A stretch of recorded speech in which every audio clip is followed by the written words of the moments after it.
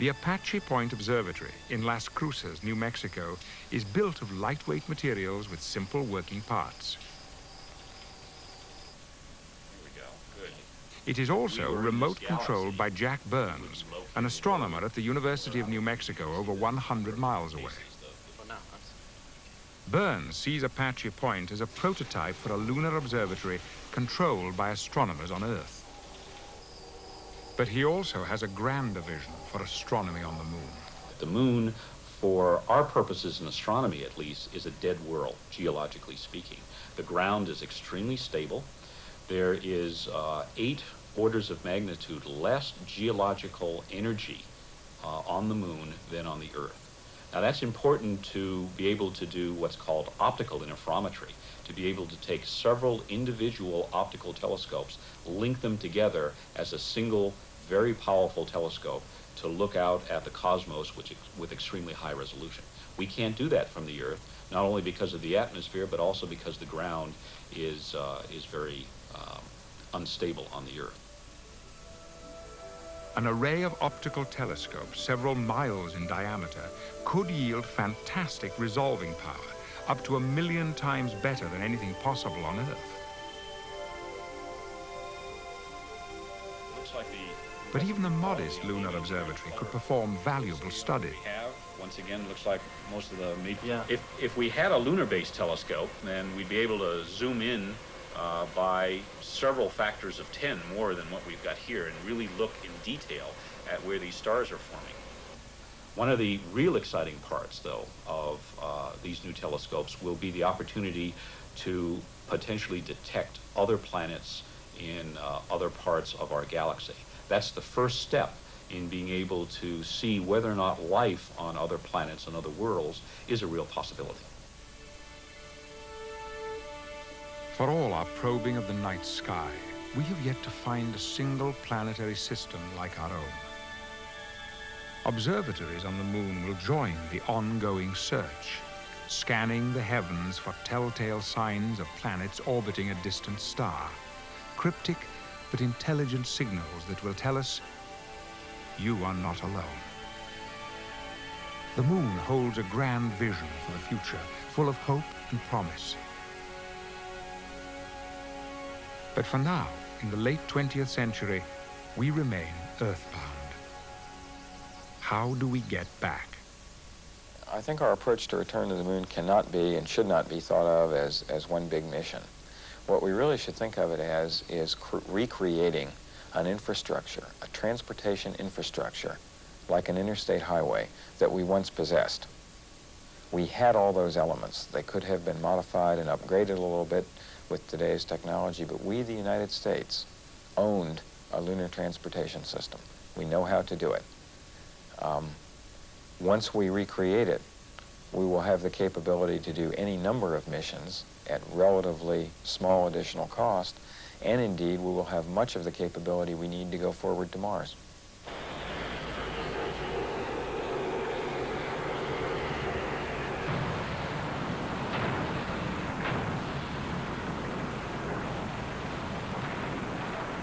During Apollo, each launch was separate and unique, each a one-shot expedition.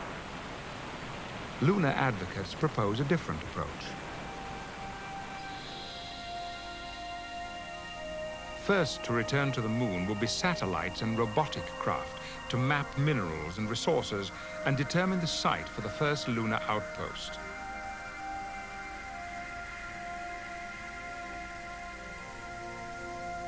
The first crew would be equipped for a stay of several weeks. Their landing would follow that of a cargo ship containing a habitat, life support, and science lab. Teams of specialists would rotate periodically.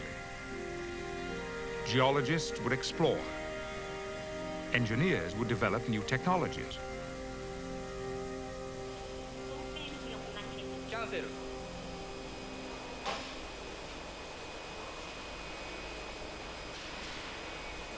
Construction robots would be controlled by operators miles away, perhaps even on Earth.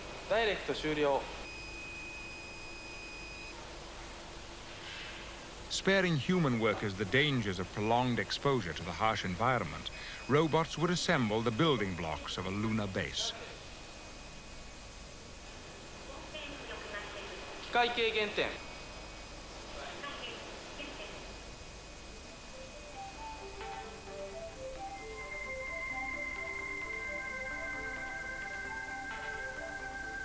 Environmental engineers would master the art of recycling precious air and water in closed-loop systems. Manufactured directly from lunar soil, huge solar panels would convert light into electricity. Solar power collected on the moon could even be beamed to an energy-hungry Earth to become the first extraterrestrial import. The moon might also provide another energy resource. Helium-3, a rare isotope present in minute amounts on Earth, but mineable in the lunar soil.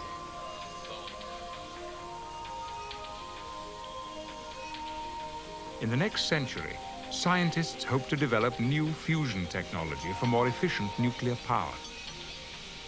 Reactors fueled by helium-3 imported from the moon could provide clean, safe nuclear power. Commerce between Earth and the moon could build financial independence for a lunar colony.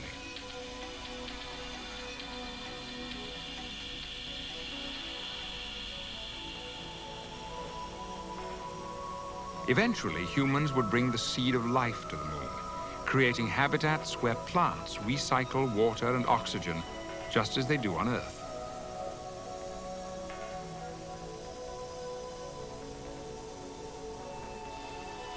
Some say a lunar colony could ultimately become self-sufficient as new forms of farming and space agriculture are developed.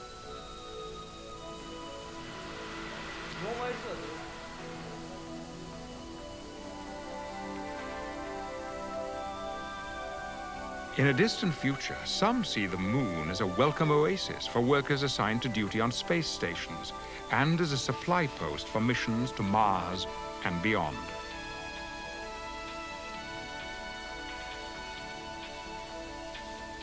Today, not a single official dollar has been committed to this vision. To some, it may even seem far-fetched, but stranger things have come to be. In the 1930s, a film called Trip to the Moon depicted one man's vision of the future. Konstantin Tsiolkovsky, a Russian schoolteacher, had dreamed of space travel all his life.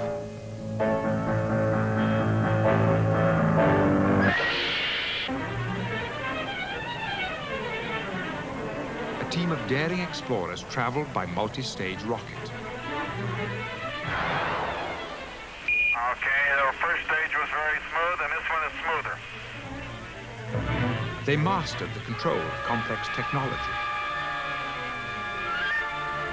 Houston, Apollo 11, Star 40 has just disappeared now in the sextant. They enjoyed the thrills of weightlessness.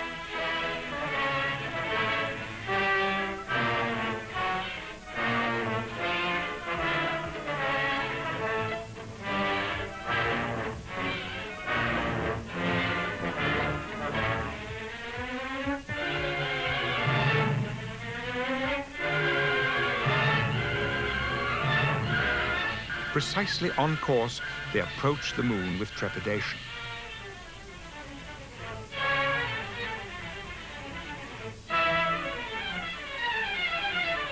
Then they landed in an unusual vertical configuration.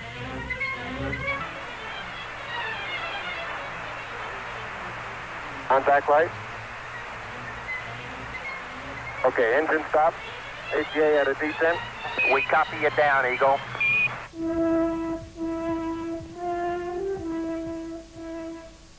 Human intelligence may fulfill itself in space or discover its limits there. Are there limits to technological progress? Are there limits to our imagination? Perhaps this is the one great lesson we have learned from going to the moon. given the courage to dream and the will to achieve, we can control our future.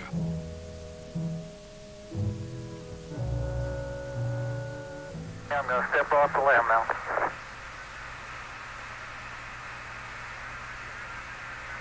That's one small step for man, one giant leap for mankind.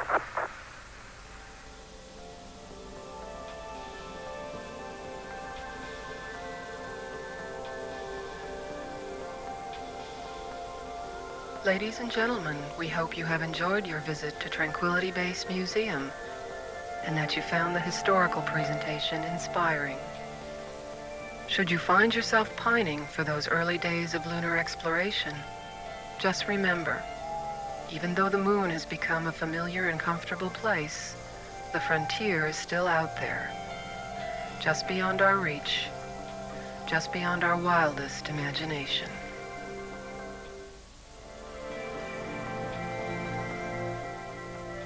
In next week's Space Age, how scientists use monitoring systems in space to study and analyse the Earth. Next tonight on Discovery Explains.